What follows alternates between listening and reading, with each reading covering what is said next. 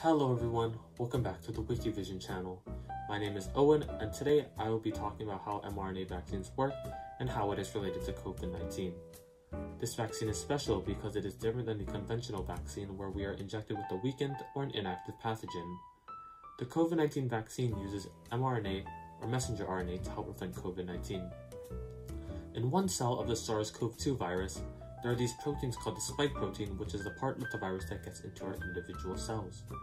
This is not a pathogen since it doesn't contain any viral RNA. Once we are injected with a small dose of these spike proteins, our body will naturally be building up an immune response in order to fight back. This starts where the mRNA is translated into proteins.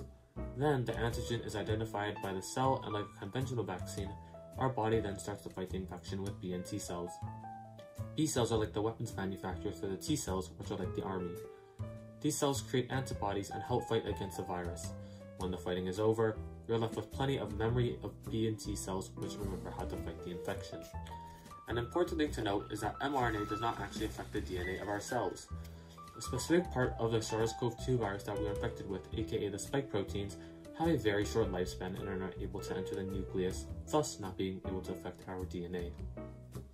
Along with the original 2 shots of the COVID-19 vaccine, you may also need booster shots to help and add yet another layer to our body's defenses and provide an increased immune response that may fade over time.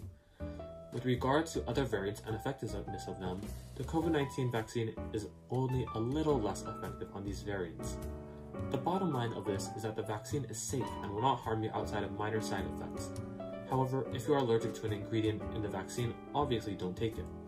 This video is meant to be for educational purposes only, and you should consult your doctor before taking the vaccine. If you have any questions about it, you should ask your doctor or leave it down in the comment section below. Thank you for watching, and see you next time.